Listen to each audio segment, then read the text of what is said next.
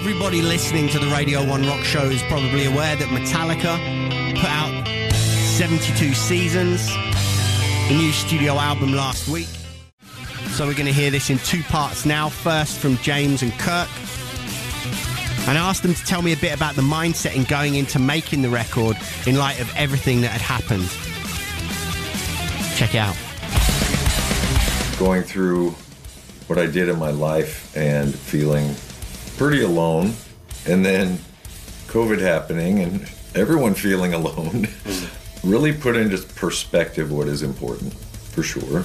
And people in my life that I love, that have supported me, and music. As a musician, you're either on tour or you're writing. So COVID chose that for us. Not that we ever stop, I don't think. I never do. I never stop. It is breathing for me. So yeah, sitting in a rental home, playing some songs and never not knowing what's going to be happening with the world. Is the band going to ever tour again? All of these thoughts start coming in, you know. And yeah. But I was grateful that I had my guitar and a place to record some stuff and some way to get stuff out.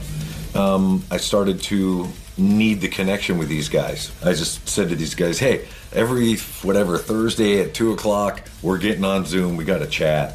So every week we had a weekly like Metallica sit down, you know, and just checking in with each other. Yeah. You know, how are you dealing with this? What are you doing? What's your family up to?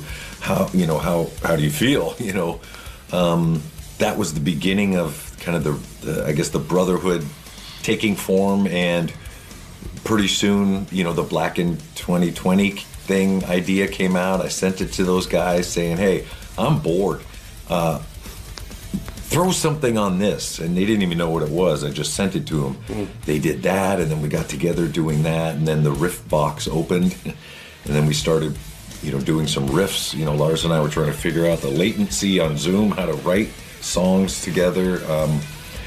So, again, there's been some pretty devastating things that have happened to Metallica in our career. You know, we've worked through a lot of very dark and difficult times, and this was just another one of them, you know. And we were able to see, you know, 72 Seasons is the result of, you know, that little sense of yellow hope in all of it, you know. Yeah.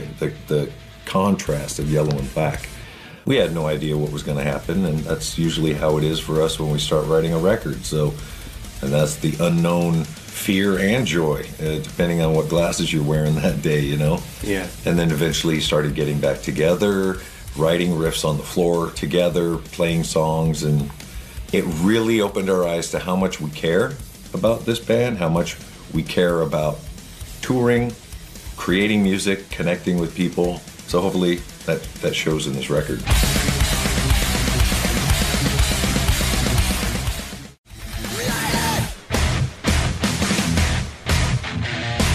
I think with this record and lyrically, it's always been from the heart, but it's not been trendy or, you know, current eventy. You know, it's okay, here's a current event that's happening.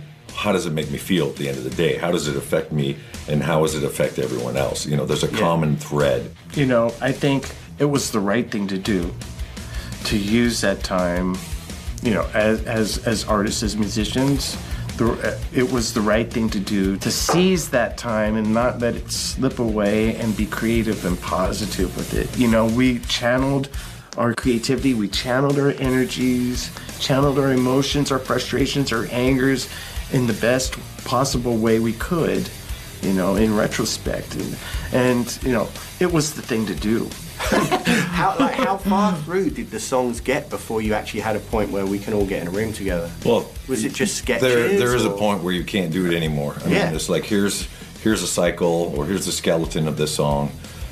A lot of what we do on the floor is, you know, we'll figure out what riff really works well with another riff, and then there's a point where the cycle's done, and there's nothing written after that. It's like, okay, what's going to happen when Lars stops playing? What riff comes out of who? You know, that's a magical moment that you can't do on Zoom, or there's quite a few of those things. But just the joy of being together in a room and feeling each other's vibe. You know, having Rob and Kirk with, you know, in that process for the first time was like, it took a little convincing. You know, Lars really loves when it's just him and I doing some of the writing stuff. And I said, I can't do that anymore. We need to change this up. We need some different energy. We need all four of us in this room to create. So there was a lot of doors that opened up on this record, which I'm super grateful for, because you never know what nugget you're going to stumble over. You know, of course. You got to go through a lot of mud to find a little piece of gold. Yeah. I mean, you know, put in a situation where you can be spontaneous and creative on being in the moment, present, and waiting for that one thing that comes down from the universe into your brain, through your heart, your fingers, into your instrument, out the amp, onto tape, and it's just almost perfectly formed. Yeah. I mean, those are the moments that most musicians live for. Of course. You know, and it just feels like the universe is really like you're having a conversation with the universe, and the connection I feel with the universe is amazing. You know, in that moment, it's just like 2 seconds ago I had nothing, now I have something.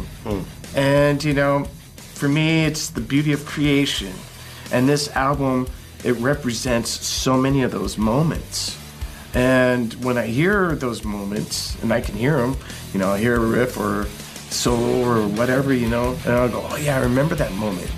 I remember that moment of spontaneity. And not just with me, you know, with Rob or James or with Lars. It's like, and it's a special thing, bro. I agree. You can't buy it. No, I don't. You can't force it. You can't steal it. A lot of people don't want to talk about it either. That's the interesting It's thing. sacred. It is sacred, and you know, there's a superstition that's surrounding it. But I believe that it's so strong. It's stronger than any superstition or anything. You know, when that energy comes through you, it comes through you, and it's definite. It's absolute. It's fundamental. You know, it's everything right there.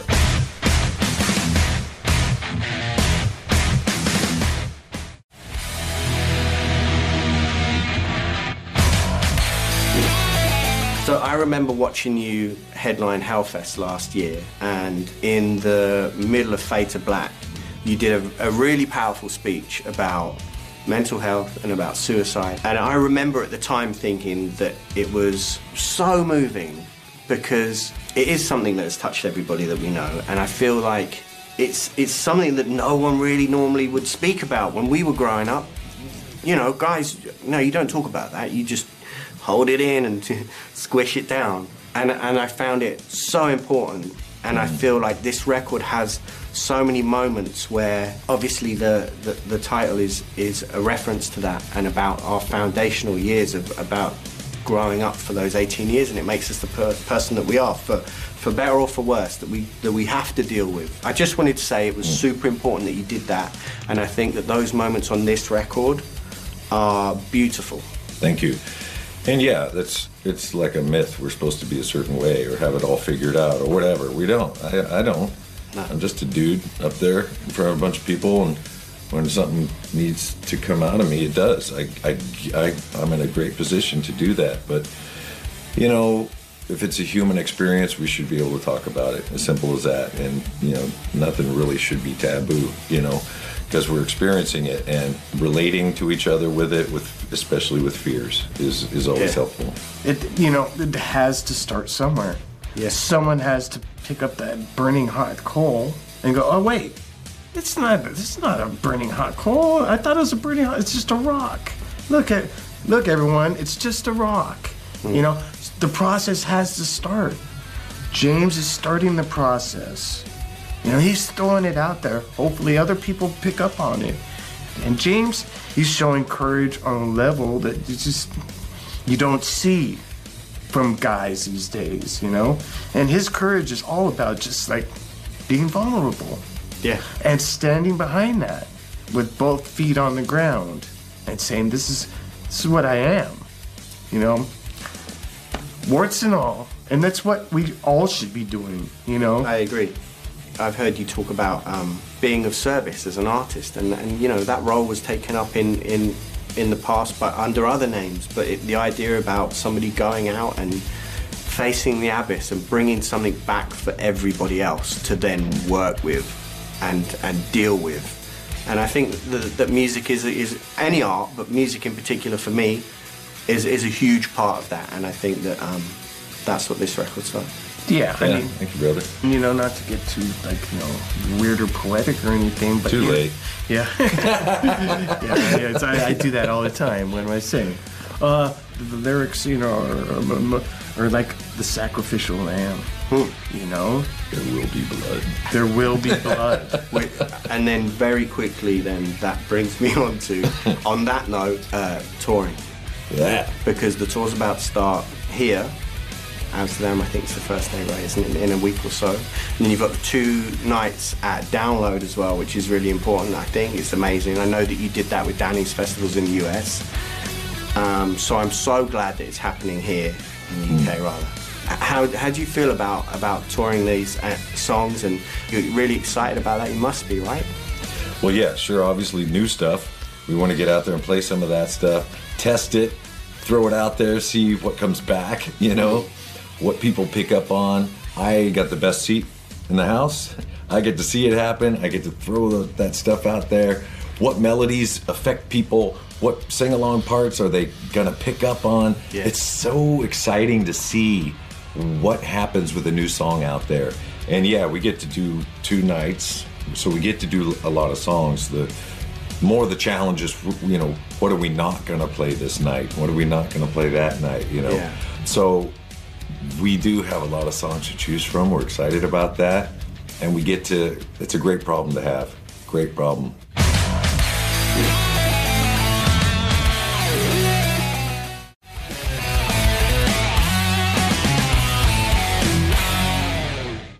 You're listening to the Radio 1 Rock Show, me, Daniel P. Carter. Tracks you just heard then were Screaming Suicide, Shadows Follow, and Lux Eterna, all from the album 72 Seasons, which is out now. As briefly discussed at the end there, when I was talking to James and Kirk, the band are about to start their M72 World Tour, which is going to see the band playing like 2 nights in every city that they visit, with each is like a no-repeat weekend, 2 completely different sets, which is what they're also going to be doing at Download Festival, Thursday the 8th of June and Saturday the 10th, which is going to be amazing. A portion of the proceeds from every ticket sold go to Metallica's charity, All Within My Hands. Since 2017, the band have raised nearly $13 million towards career and technical education programs in the US, combating food insecurity and towards disaster relief efforts worldwide. A beautiful thing. So in this second part, I got to speak to Robert and Lars, and we speak about basically like creativity and interpreting the lyrics in different ways, getting back to playing shows after the pandemic, reactions to the album, working with Greg Fiddleman as well, who produced the record and has worked with the band on several other of their albums. But I started off by asking the guys about the meaning of the album title, because obviously 72 Seasons, as mentioned when I was talking to James, is about those 18 years where our lives, kind of where our whole personalities are formed. Here's what Lars had to say about it. To me, you know, going back to the 72 Seasons, you know, any type of opportunity to put something out there that can be interpreted in as many different ways as possible is something that we support and encourage. And I think that, I guess as I get older, and people are very generous, they say, you know, do you agree with that? Do you disagree with that? Is that a fair statement? I go, listen, It's music. And so any of it should be interpreted however way you see fit. And I guess I would like to even go, you know, maybe, you know, today you'll interpret it differently than you will tomorrow, and next Tuesday or you'll hear it another way. Run with it. That's what it's there for. And I think also, you know, James came up with the whole concept of the 72 Seasons, but I think that what struck the rest of us so instantly about that title was that it was so subjective in that anybody, you know, what are the first 18 years of your life represent to who you become later. And I think that's so exciting that it can be that abstract, that subjective, and that open to individual interpretation. That's when I think creativity is at its most exciting. Well, that's the nature of great art, isn't it?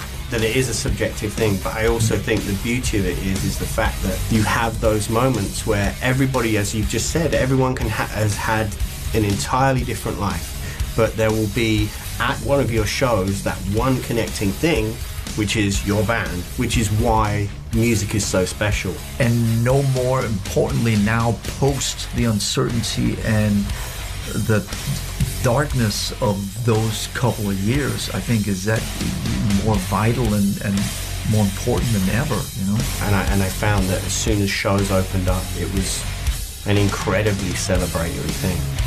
Yeah, I really felt last year, I mean, we've obviously toured Europe a lot in the last 40 plus years. Last year when we did the 15 festivals, there was such a sense of like life and rebirth, and here we are again, and you could just feel like, you know, I was in Madrid for 2-3 days, we were in Paris for a few days, we were in Prague. I mean, you could just feel the streets were like alive. It was the same thing even down in South America, you know, in Argentina and these places. It was like everything felt elevated and like escalated. You know, there's this spirit, this celebration. And it just felt really good. So I would say that, you know, it's healing. I mean, people are appreciative and also feel like they're receiving something that's giving them vigor and purpose and, you know, making them feel good. Yeah. That's very powerful.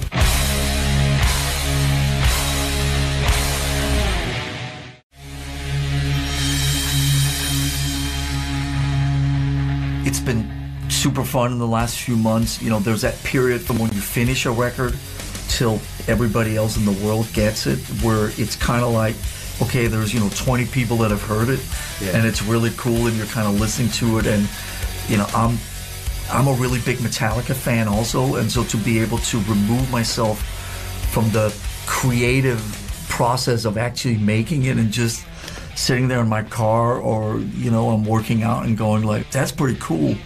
And kind of having a smile on your face. Now it's out. Now, you know, we're going to play some of these songs, obviously. What is that then going to do to the relationship with the songs? What's it going to do to the relationship with the record? You know, so again, you know, when we sit here again 5 years from now and talk about the next record, I'll have a better understanding of where 72 Seasons fits into it.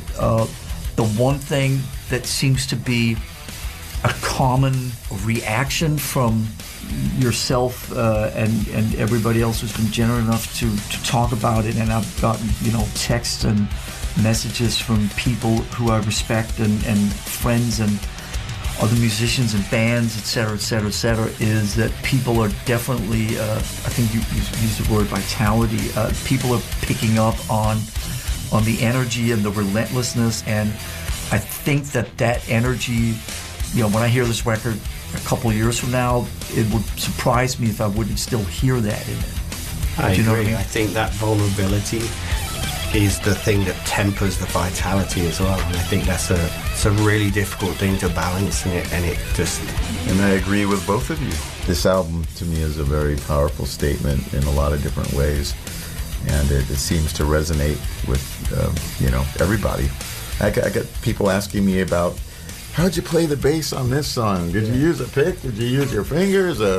Which is great, because it means that they're dissecting the song, because they can't help it, you know. Snare sounds insane. Yeah. It's like, thank you. This is what happens when you make records with Greg Fidelman 15 years. I don't think I ever had at any point, from day one to the last day, ever had a conversation with him about the snare sound.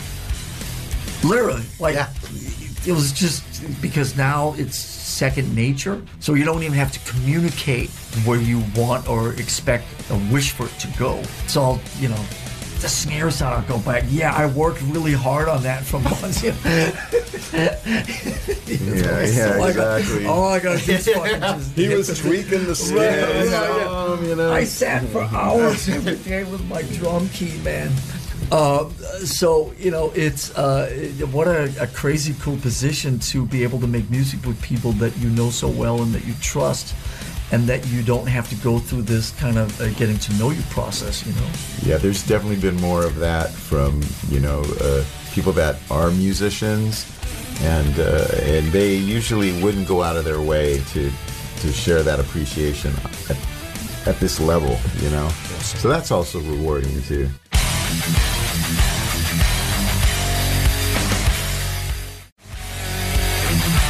Thank you to James, Kirk, Lars and Rob from Metallica.